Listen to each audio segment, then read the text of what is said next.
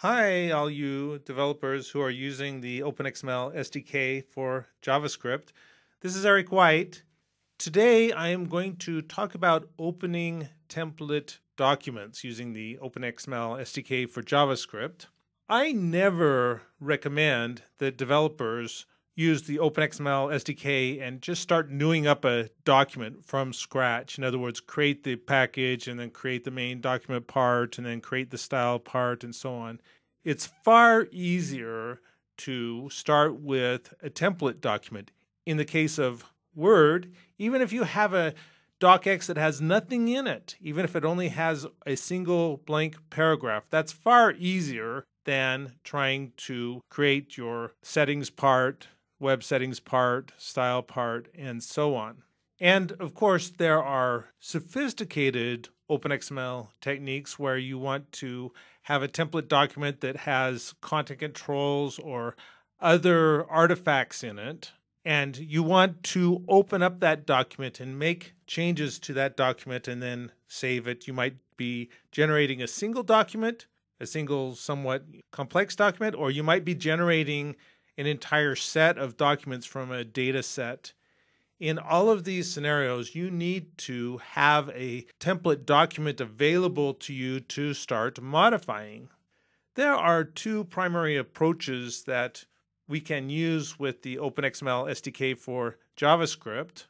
The first approach is to put your template document into a string literal. In a lot of ways, this is the simplest and fastest technique to use. I'll show you how we put that together. The other thing that you can do is you can use Ajax and get the template document from your web server.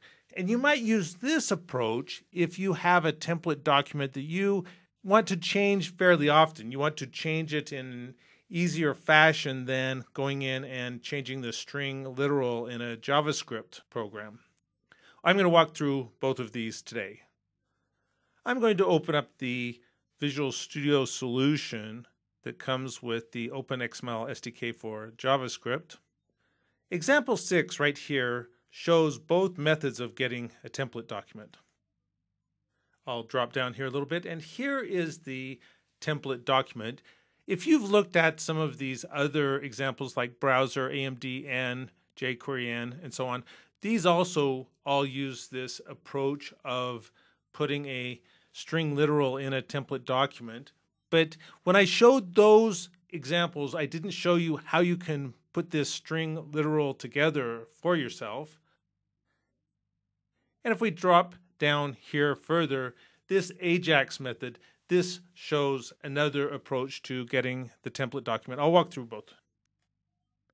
This template document here contains a base64 encoded ASCII string. Let's go generate one of those.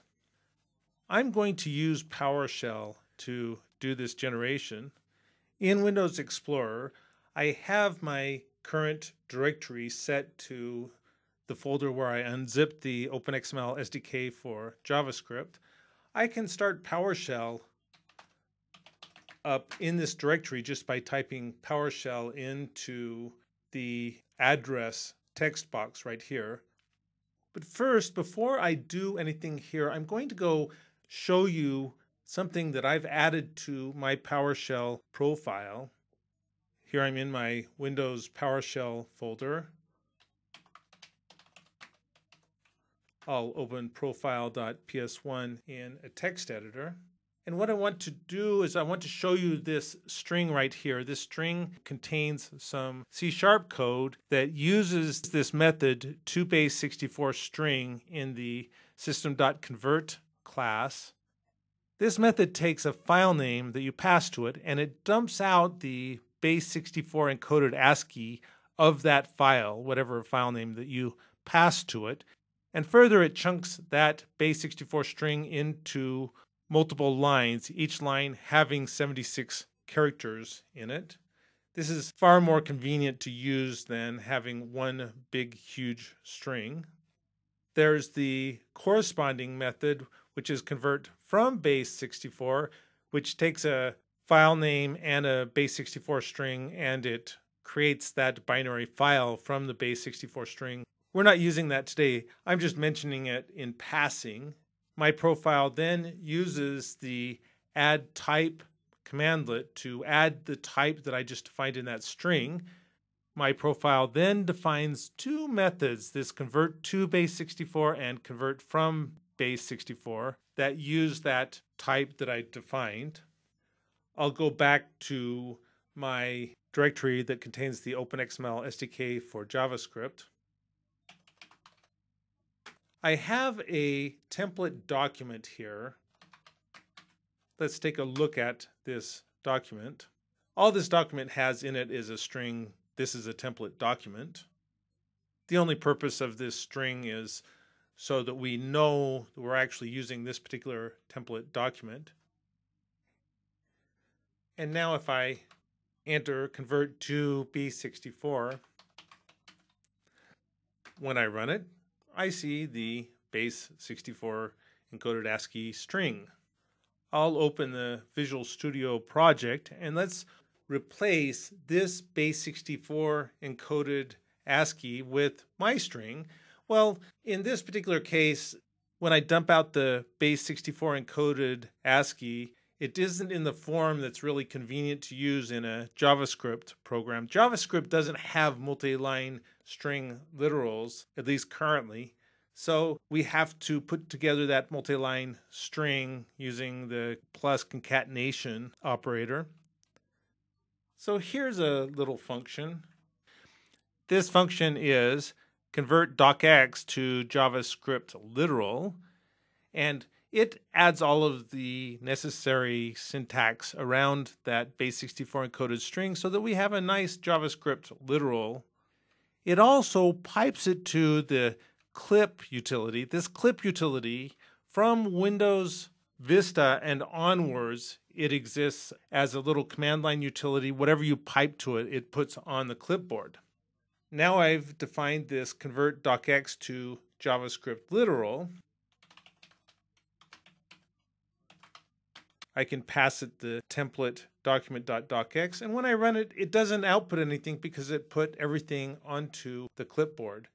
And now I can come back over here to my example 06. I can select exactly the text that contains that string. And first of all, I'll just delete it so we can see. And then I'll paste that in there. And this is the string that was generated by that little function that I showed you. I'll put all of these bits of code onto the blog post that introduces this video so you can replicate and do the same task yourself if you like to. Now dropping down here, if we look at the jsdownload.create, I introduced this in the video that introduced the JavaScript OpenXML SDK. This method here that returns the data for the JS download button, it calls create document, and up here create document opens up a new OpenXML package passing in that template document string that I just initialized just now. It then creates a new paragraph. This new paragraph contains hello OpenXML world, template document was initialized by a string literal, and it adds that new paragraph after the first paragraph in that document, which there was only one paragraph in that document as we saw before.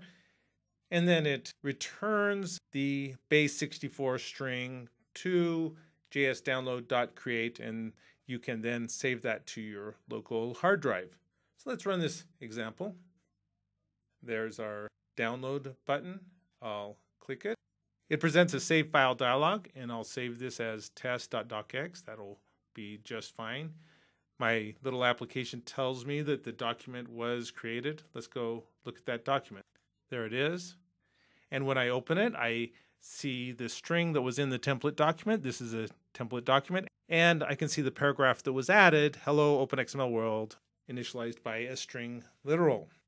This approach is really convenient.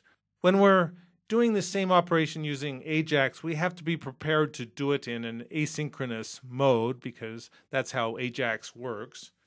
Having the string literal right there in your JavaScript application is just an easy way to get a template document. However, you may have the need to change your template document more than once. You can also see that this approach, it has fine performance. It's really fast. No issues with performance. Let's see how we do it with Ajax. In the folder that you download that contains the OpenXmlSDK for JavaScript, there is also a template document b64.txt. All this is the base64 version of this template document.docx. I'll show you how I created that. It's even easier. I'll convert to b64, that template document, and I'll just output that to template document b64.txt, and we're done.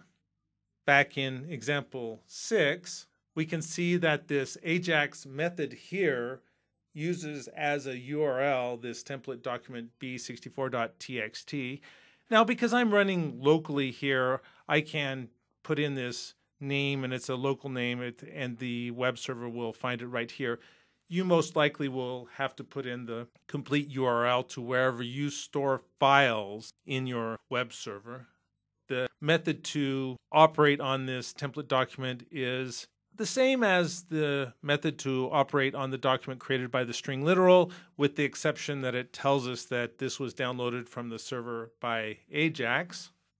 And what happens is that when you open this particular HTML file, it runs this Ajax request, and it asynchronously gets the template document from the location that you specify, and it stores that base64 in this variable Ajax document. And down here in this data function, I have to uncomment out the return to the call of create document, and instead I'm going to return the Ajax document. I'll save it, run it, click save. I'll tell it I want to save to test2. Here's my test2 document. Let's open it, and there we see it. We see our template document was downloaded from server by Ajax. Being able to open up a template document for modification is a really important tool in your toolbox, regardless of whether you are operating on word processing ML documents, spreadsheet ML documents, or presentation ML documents. You always want to start with a blank document or a blank workbook or a blank presentation and then start adding things to it. And so you'll need a way to get that template document, and these are the two approaches that I've used to get a template document in my JavaScript development. Thanks for watching. See you next time.